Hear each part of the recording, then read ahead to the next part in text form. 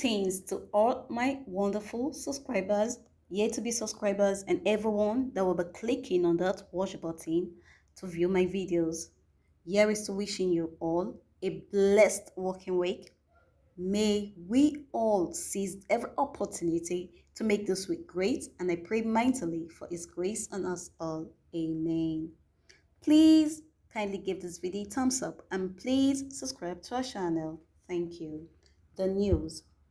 Reno reacts to reported attack on military base, says bandits, na jihadists, terrorists. A socio-political activist, Reno Omokri, has expressed skepticism over the alleged attack on a military base in Zamfara state, where about 9 Air Force officers, 2 policemen and 1 soldier were reportedly killed. There have been reports that armed men suspected to be bandits on Saturday attacked the forward operating base in Matumji, Dansabdo, local government of Zamfara state, and gunned down some military officers, including policemen.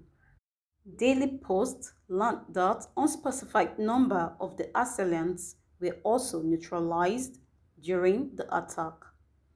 Reacting in a post on his Facebook page, Reno said he hopes that the report is not true, stressing that if the attack is confirmed to be true, the bandits should be renamed radical jihadist terrorists.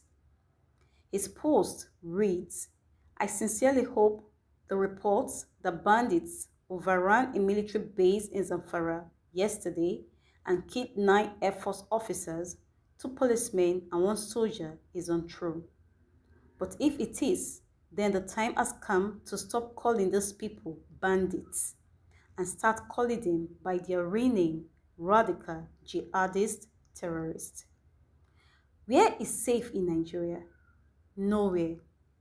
General Buhari went to the southeast to promise Ohaneze Indigbo security.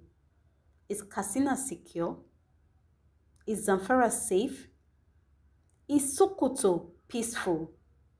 If he can't secure his own region, then is it the southeast he will secure? Buhari himself is part of the problem.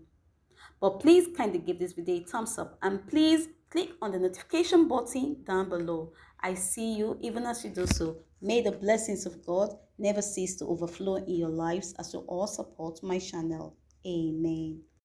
It's always important to know what you wish and pray for. Buhari is really the architect of his own misfortunes. What was his sincere intention when he imported this menace into the country in 2015?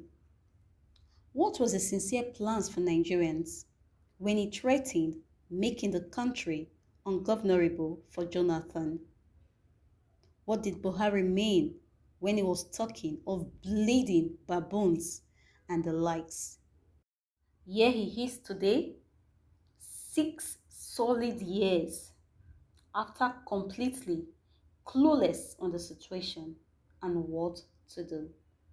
Please kindly give this video a thumbs up and please, if this is the first time here, click on the notification button for more updates. Thanks for watching. Bye bye.